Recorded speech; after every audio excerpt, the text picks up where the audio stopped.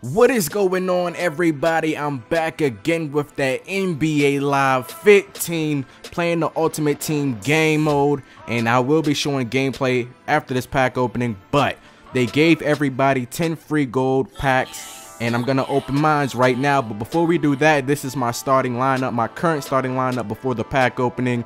Darren Collinson at the 1, J.R. Switch at the 2, Joe Green at the 3, Josh Smith at the 4, and Brook Lopez at the 5. You know, my team was looking alright, but after this pack, my team was looking vicious, dog. Vicious. And y'all see why. But our first pack, who are we gonna pull? We're gonna pull Jeff Teague. He has great speed in this game. Second pack, we're gonna pull that man Jamal Crawford. His dribble moves and threes is going to be fire. Just wait on it. Then we pull Ricky Rubio. So starting off, we're pulling a whole bunch of guards. But wait a minute, we just pulled that man Westbrook.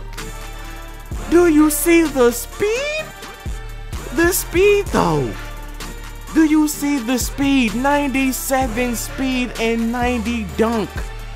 I'm going to be killing with this man Russell Westbrook, dog. Killing, and it's gonna get better. Just wait on it. Just wait on it. After that, we pull Kevin Martin. So my team is looking pretty good, man. A lot of guards, but right there it changes up and gives me Nene. That's a power forward / center right there. And they troll us with Raymond Felton, fat neck ass. Don't give me this, dude. They did give me Nick Stauskas and George Hill in that pack, though, so I'm straight with that.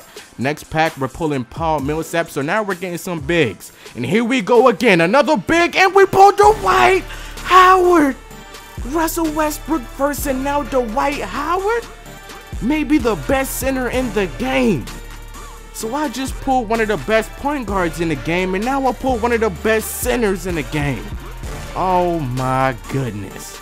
Like Kobe said, he might be soft, it might be facts, but he's still one of the best centers to play in the NBA right now. And this is my current starting lineup going into my first NBA Live Ultimate Team game. Let's go. The Toronto Raptors will face a conference foe in today's matchup against the Boston Celtics. Set to call the action are Mike Breen and Jeff Van Gundy. We are now getting into my very first, and I mean my very first LUT game against another user, and right away I noticed how great the servers was in this game. Man, not 1 second of lag through all 4 quarters. This entire game was very smooth, no lag. But what are you reaching for? Jennings pulling up with a mid-range jumper.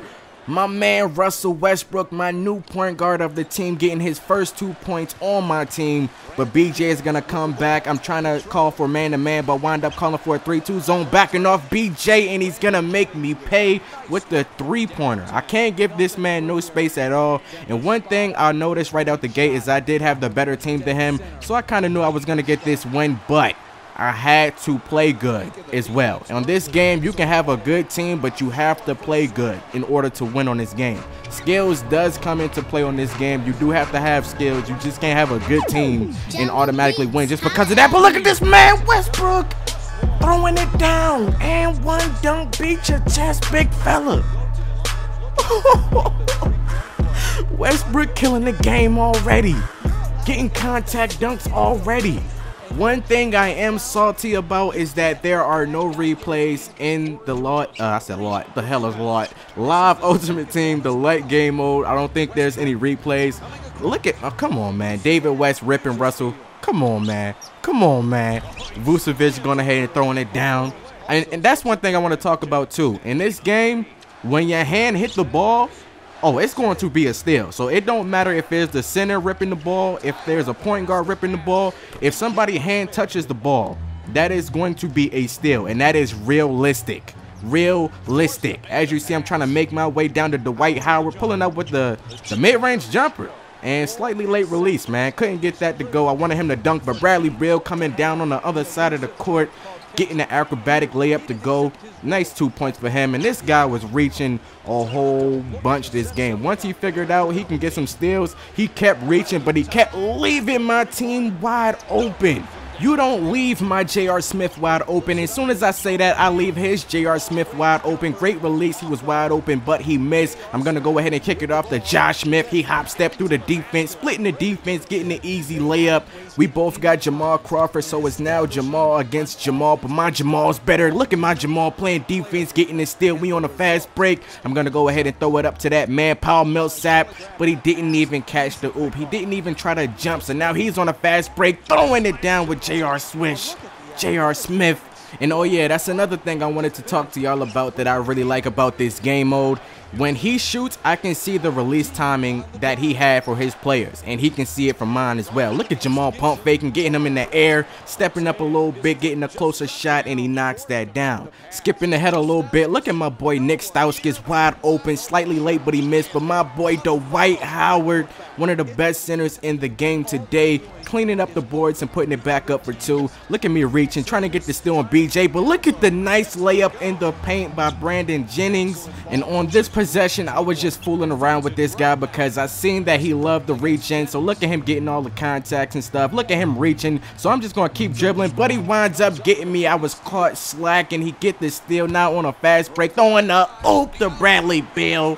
That's what I get for trying to mess with this guy, man. I seen that he loved the reach in, and then look again, he gets the steal, but my man Jamal Crawford is there. So I'm gonna go ahead and stop messing around with this guy, giving it off to Nick Stauskas. Great release, wet like water.